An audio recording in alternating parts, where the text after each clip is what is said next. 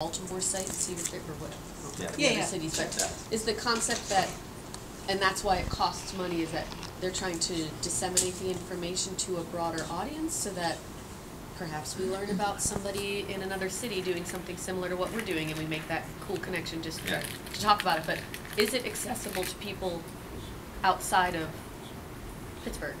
Sure. So there's going to be a Pittsburgh landing page that is LRNG.org/Pittsburgh, and if you go there now, there are already a couple of XPs up there, and yeah, anyone could navigate to that page and see what's going on. In the same way that you could go to LRNG.org/Dallas and sort of look at all of their stuff. It's not exactly the reason why it costs money, though. It costs money because it's a tech platform that requires developers and upkeep and lots of other things. So it's an expensive thing to develop in and of itself and sort of maintain.